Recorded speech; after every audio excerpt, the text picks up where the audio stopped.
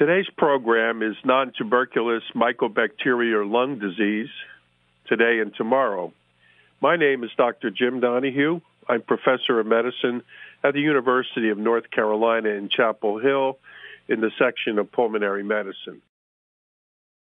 Today we're going to first start with an overview with a definition of NTM, Nontuberculous Mycobacteria, mycobacteria that don't cause tuberculosis or leprosy, also known as atypical bacteria, mycobacteria other than tuberculosis, MOT, environmental mycobacteria. Well, first of all, they're ubiquitous in the environment. The heaviest concentrations are in soil and water. They're associated with biofilms that contribute to disinfectant antibiotic resistance. Many are resistant to high temperature and low pH. They're found in drinking water, household plumbing, soil, even saunas, and water systems in hospitals and in dental offices. The route of infection is unclear, but likely they are ingested, inhaled, or implanted. Diseases caused by NTM are pulmonary disease, the most common manifestation, lymphadenitis, which is frequently found in children, skeletal disease, disseminated disease, which can be seen in immunocompromised patients, such as those with HIV. Next, we'll talk today about the epidemiology of NTM disease. The prevalence of NTM lung disease is increasing in the U.S. and worldwide. There's a combination of factors.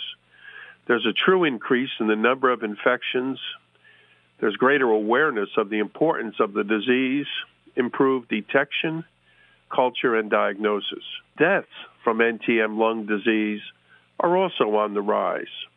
The most common species by culture characteristics in the U.S.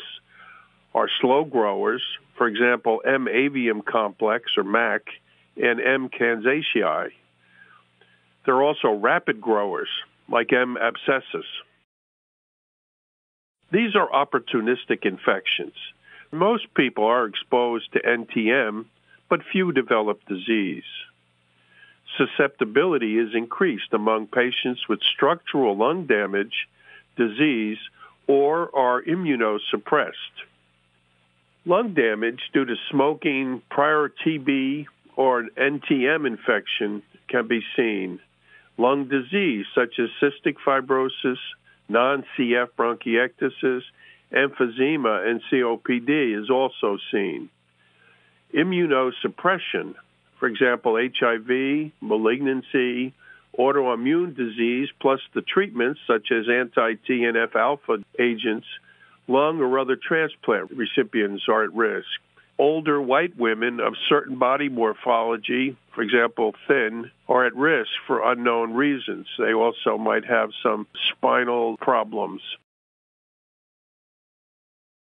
Now, there's challenges with the diagnosis and the treatment. Since it's ubiquitous in the environment, positive cultures don't always represent infection. Also, antibiotic resistance is common.